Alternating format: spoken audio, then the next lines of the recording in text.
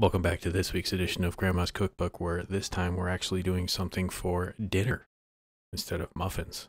We're having hamburger macaroni casserole. Never had this before. Or if I did, it was called something else. Or I didn't remember it. Who knows? Anyway, enough of this. Let's get into it. To start with, you'll preheat a pan to 360 degrees.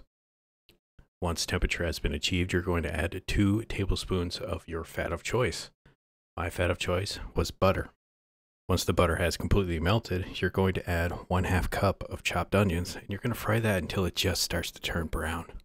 Once the brownness has been achieved, that is when you're going to add your 1 pound of ground beef, and you're going to cook that until it is brown.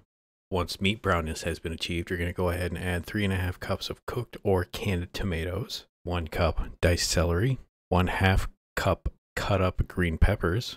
Then you're going to add your seasonings, which consist of 2 teaspoons salt, 1/4 teaspoon celery salt, 1/8 teaspoon pepper, and 1 teaspoon Worcestershire sauce. Then you're going to add your already cooked and drained 8 ounces of elbow macaroni.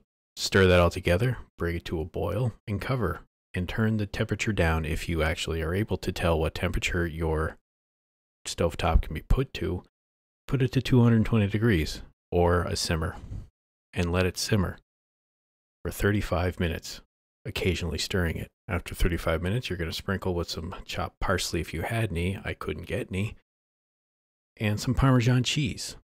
There you have it. Hamburger Macaroni Casserole. How's it taste? Pretty good. I mean, it's just pasta, tomato sauce. I mean, it's almost like a bolognese without the carrot.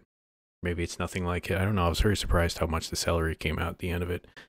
Could have used a little bit of garlic or something in it too to liven it up, and maybe 2 tablespoons of fat was a bit much. Did say to drain off the excess, but there really wasn't any excess I could find to just drain out of my pan. But it's a good base to start with.